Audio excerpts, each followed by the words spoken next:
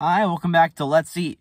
My name's Micah, and I just had a little bit of my quarter pounder with cheese, my deluxe quarter pounder with cheese.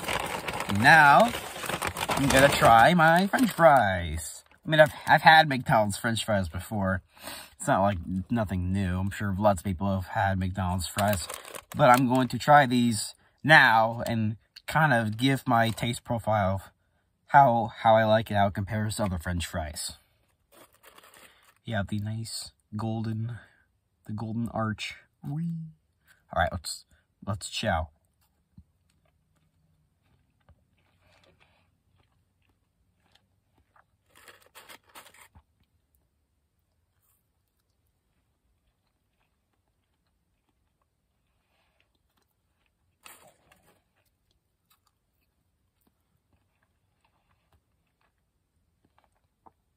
You cannot go wrong with these.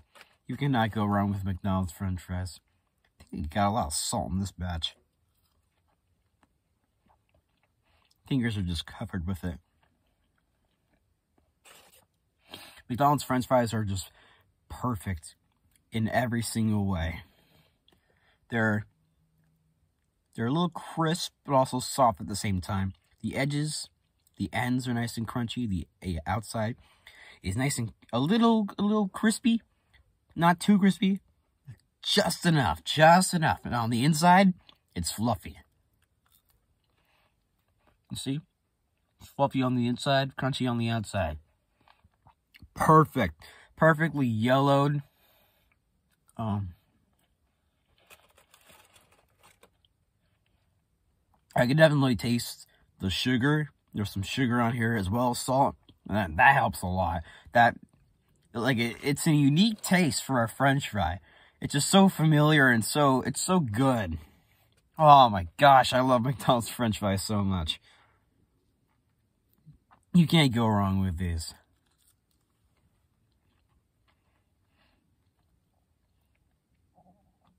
I like how it has a lighter taste, a lighter, sweeter taste compared to the other French fries from other restaurants, like say, I don't know, like Wendy's, that are, not Wendy's. Wendy's fries are more natural.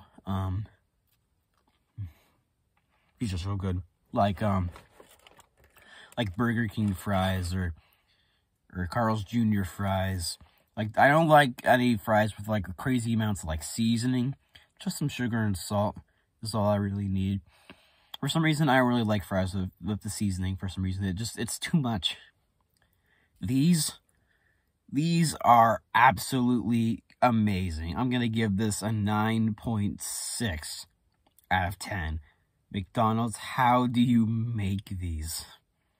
I mean, lots of processing, fat, sugar, salt, and a little bit of engineering in the laboratory. Either way, you made a good product. Good job, McDonald's. Best product I reviewed so far.